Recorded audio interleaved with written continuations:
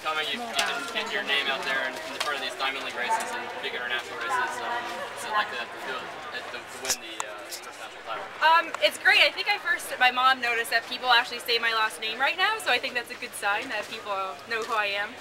But yeah, it feels great. It's something I've wanted for so long, and I haven't done that well at championships, and I was really nervous coming in because I've had a few races where I haven't felt good, I've been sick or something, but for all the training I've done, I know that I can feel terrible and still come out on top. So just having that confidence, I just knew that if I raced smart today, I could come away with it. Were you confident that you could reel her back in?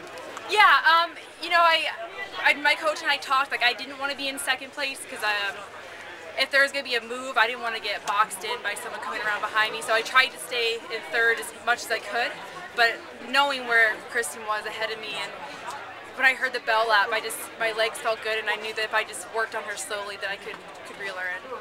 Were you surprised that it went out so fast? No, Kristen's always so strong. I know that's how she likes to race, and honestly, I would have been really surprised if it would have been anything different. Is it the necklace?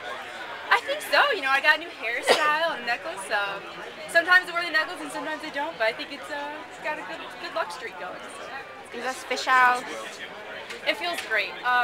It's very bittersweet because I'm not here with my teammate Anna Pierce, who my training partner, one of my best friends, and we've trained our asses off this whole year to be here together, and I'm really sorry for her that didn't work out, but I know she's happy for me, and we'll still have a good season. Has she been healthy all spring?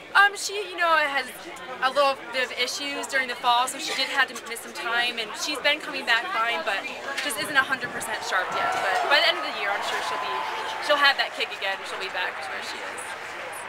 Any thoughts to Europe and Worlds and trying to go sub 4? Yeah, I think sub 4 is, you know, the next goal.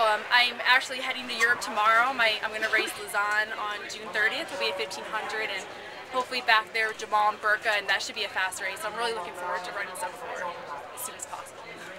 Good job. Thank you.